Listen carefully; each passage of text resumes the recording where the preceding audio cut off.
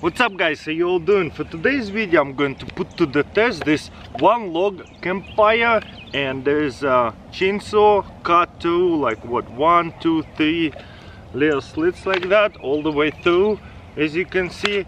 And this one, this is the brand, already comes with the fire starter inside of it. Lights with one match.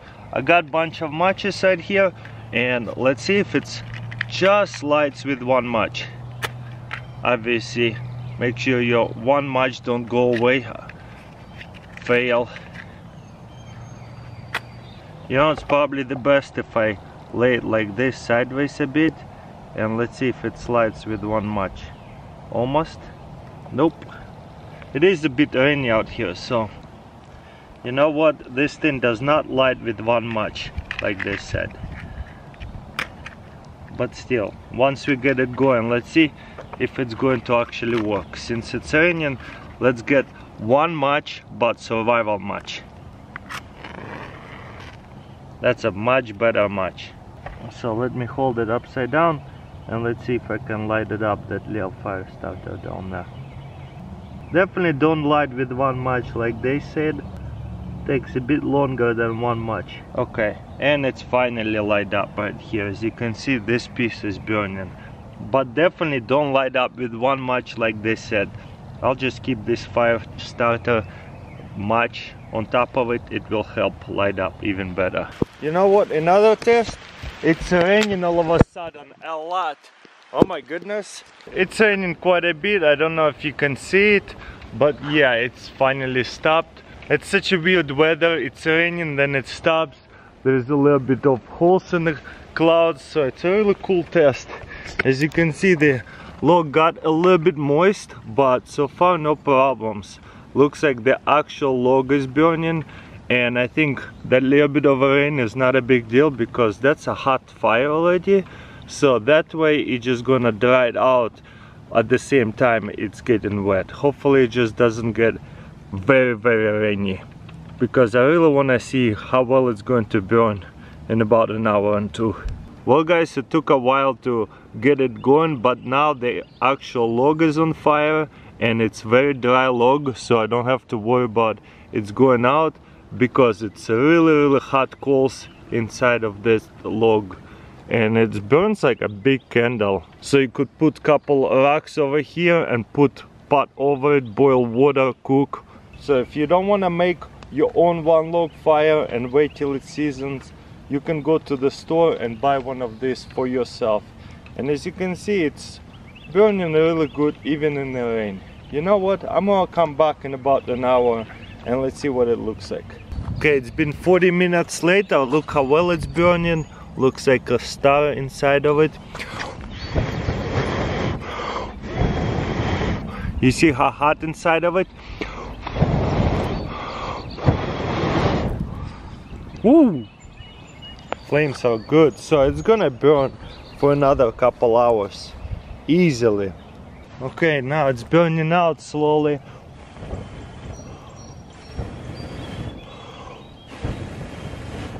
But as you can see, there's still lots of flames left in that log. So yeah, no problems. It's going to burn for you for at least 2-3 hours. One log fire. Really nice. Base camp kettle. This is one of the really coolest design I ever seen. So you build a fire inside of the kettle pretty much, and the flame gonna go inside of the bottle of your kettle like this one, but the water will be all around the flame, so that way the water is supposed to boil really fast. So let's put to the test what this thing is all about. Okay, let's open it up like that. This is what you can expect whenever you buy one of these. By the way, they do sell them much smaller, and you can buy a whole bunch of attachment to it, like grilling attachments and stuff like that. And it comes with a little holder, which is really nice. I wonder if it's actually going to whistle. That's one of a kind, that's for sure. So I'm gonna build the fire, but you know what, let me fill it up first. As you can see, really easy to fill it up with water. It holds a lot. I like the metal chain holds it all together. There's instruction which way you're supposed to cover it up, so that way it whistles. Just filled it up with water, but it's hollow. How cool is that? So it holds all the water on the between of this hollow bucket, pretty much, kettle. This is very, very unique. I love it. So, and this looks like a rocket stove pretty much, especially when we're gonna put it inside. You got a hole for the air and the flame going to come out here. I'm just gonna go with regular twigs, not going to even use any kind of tools to split any firewood. Just small twigs at first, then bigger twigs. One probably will do. Those people who haven't seen it, guys, these things are the best. And this is a really cheap brand too, but the quality is there. And also, once I put this thing over the flame like this, it's not going to suffocate it or nothing. If anything, it's going to burn it better. Look at that. The flames inside there, the oxygen come into here. But that's later. Let me build the fire first real quick. Okay, it's burning pretty good. The wood is a little bit moist, but that's normal for the camping anyways. So let's close it. And you know what? When I closed it, look at that. There's actually more flames now. And now all the flame, the heat and all the water on the inside of this kettle. What a great idea. And once the water is starting to boil, pretty sure this side here is a whistle. So hopefully it will whistle whenever the water is ready to go.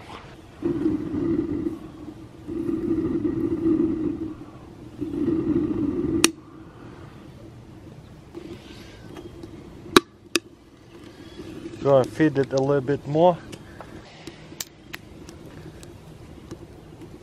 Okay, let's take it out, see what the flame looks like. You see?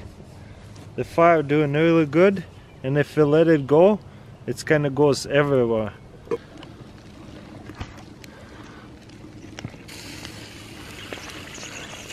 Oh look, it's boiling.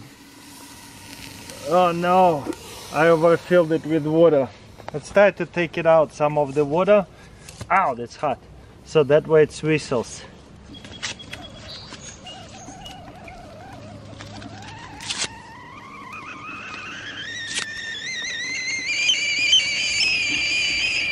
You hear that, guys?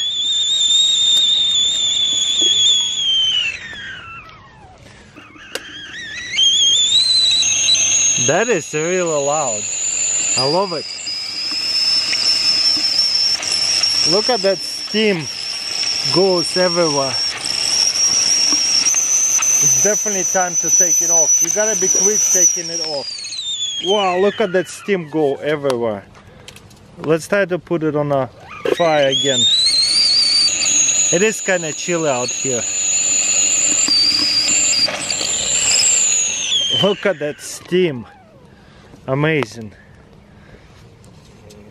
Okay, now I can take it off, and you gotta be very, very careful. Maybe use another stick to lift it up and pour it, because this whole teapot is gonna be very, very hot. But how cool is that? This side here is not too hot, but it is contains really hot water inside of it. Let me push it back in, put it back on the flame, see what happens.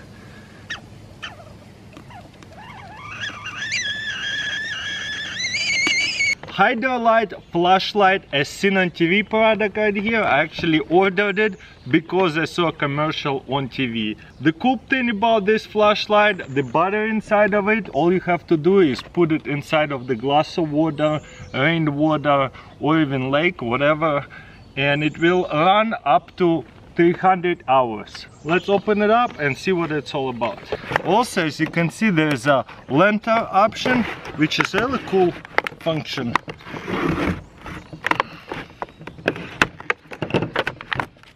There's a unique battery right here that runs on water.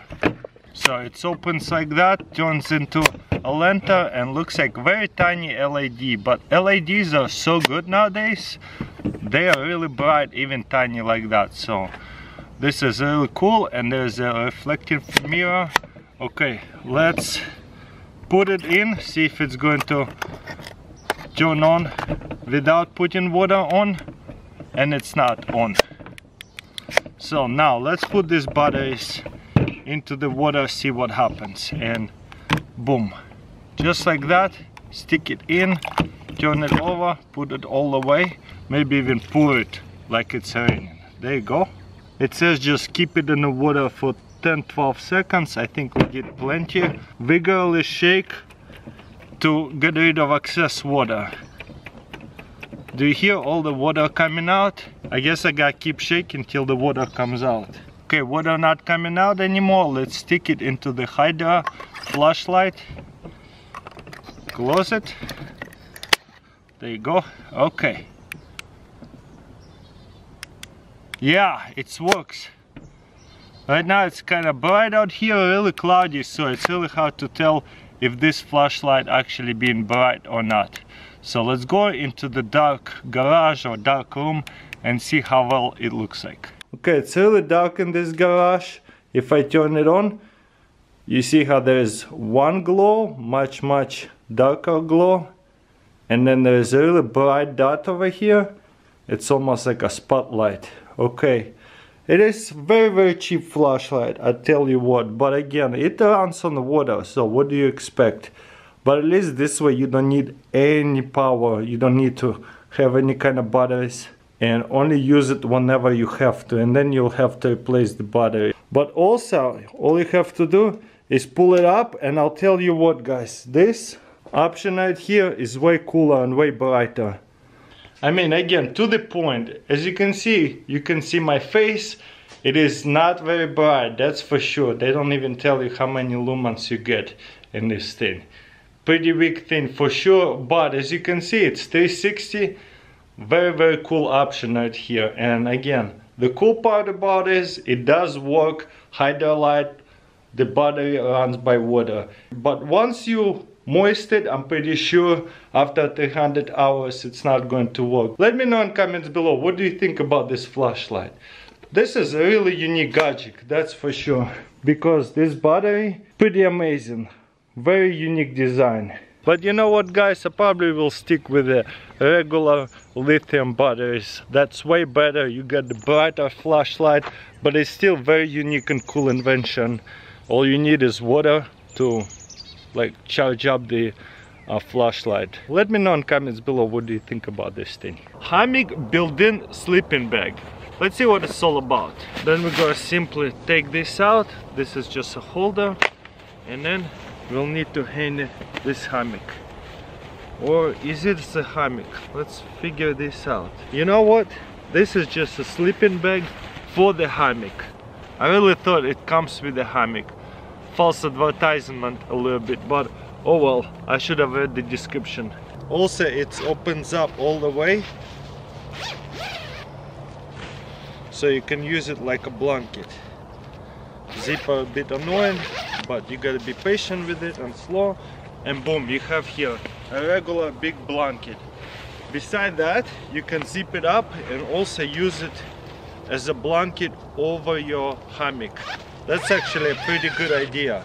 So let's try it out. I have here a really cheap hammock, so what I'm gonna do is wrap it around with that hammock sleeping bag. So I have here my hammock set up. It's really cheap, super comfortable, but at night time it's going to get cold whenever you're camping out. So this is why you can buy this attachment. And what would you do is just open it up on one side right here, then simply take off one side of your hammock, and this is going to be the legs with the zipper. Put it all the way through, set your hammock back in, and check this out.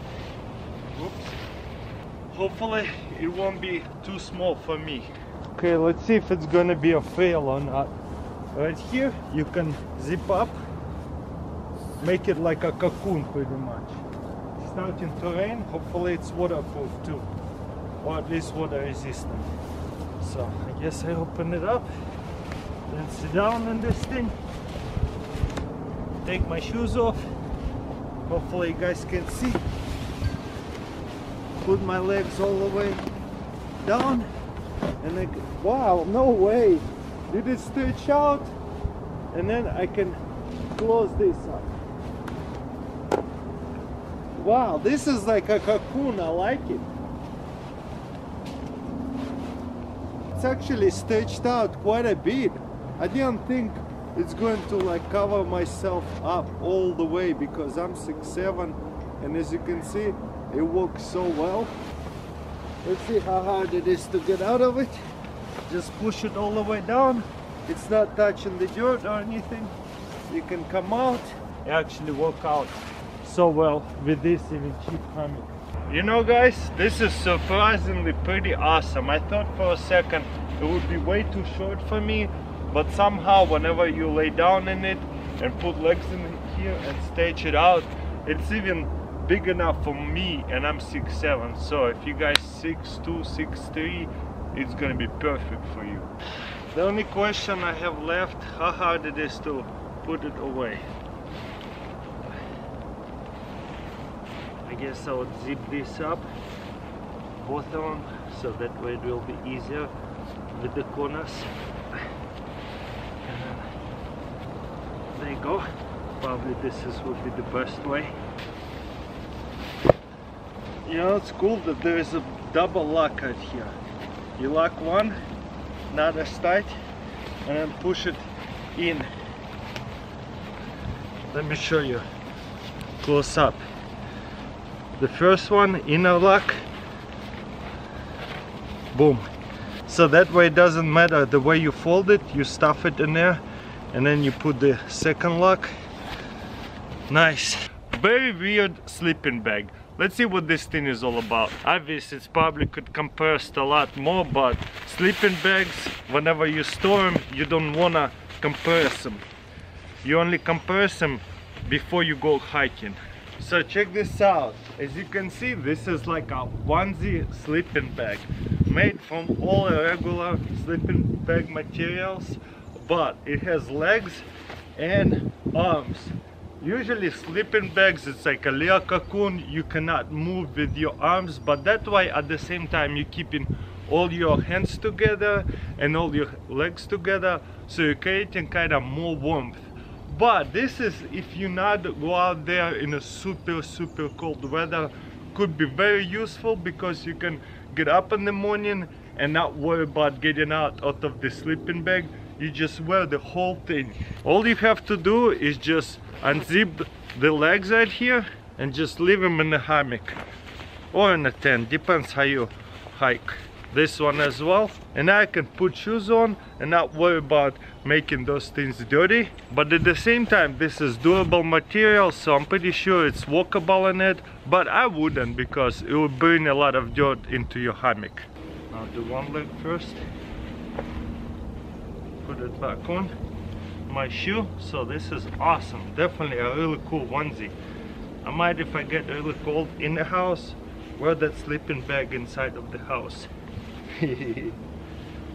Boom. Oh no way, this is so cool. You look, you have holes for hands and then you can close them off. I wish there was some kind of velcro that it sticks together, or if you have shorter hands you can fold it more, but you know what, I have longer hands, so I don't need that velcro. This is right for me. Now I'm gonna zip up, and one more right here. Oh wow, I already feel warmer. It is chilly outside. Check this out, do I look good? I like that it's like not so big out here. It's pretty tight on my body, so that way it doesn't look bad either. Okay, just like a sleeping bag, except I have here hands and arm. Pretty awesome, huh? I kind of like it. That way whenever I wake up I can walk around and still stay warm. Pull my hands out, start the morning fire. Awesome. Let's see what it's going to look like whenever I'm going to try to lay down with my hammock into the sleeping bag. Take my shoe off, put this thing, woo! Put this thing back on, and I can even zip it up, I think. You know what? Surprisingly, this is a bit too small for me, because when I lay down, now I cannot zip it up. Oh well.